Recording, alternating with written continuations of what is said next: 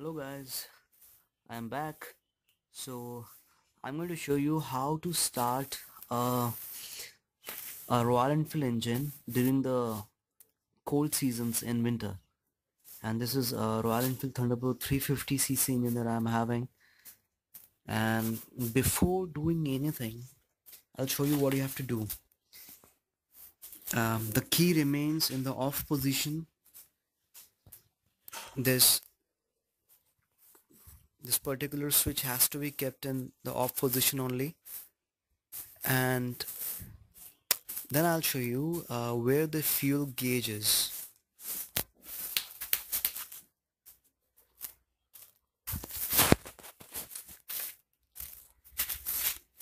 Here the fuel gauge is actually, and we will have to turn this on like this. Then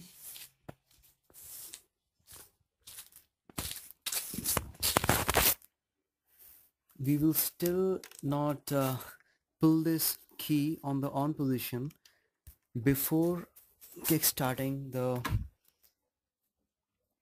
this Kickstarter.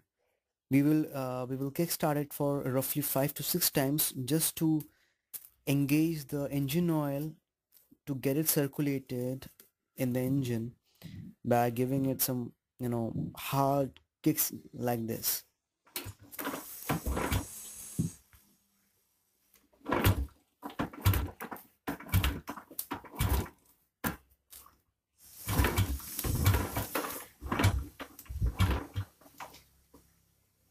And we are done. Now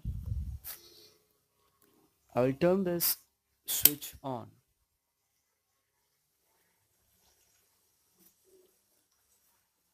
I will make sure that I turn this switch on as well, and let us see if this works or not. I'll give it a very hard swing that I'm going to show you. There it is.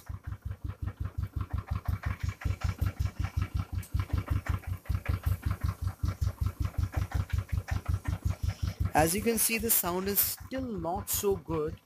It's quirky. The sound is very quirky. It is not so smooth. It sounds as if the engine is going to